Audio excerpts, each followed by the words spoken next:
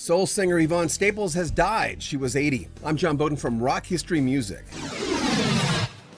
She died at her home in Chicago today.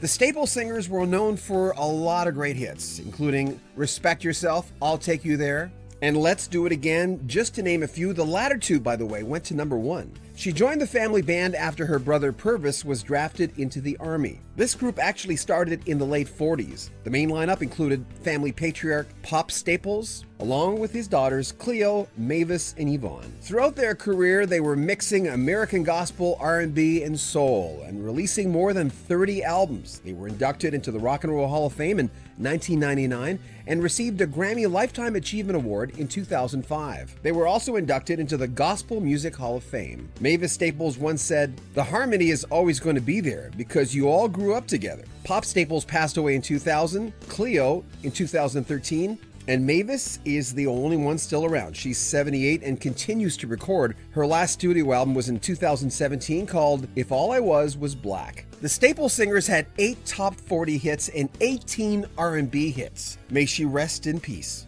I'm John Bowden. Make sure you comment on our videos, subscribe to our channel, and share our videos. This is Rock History Music.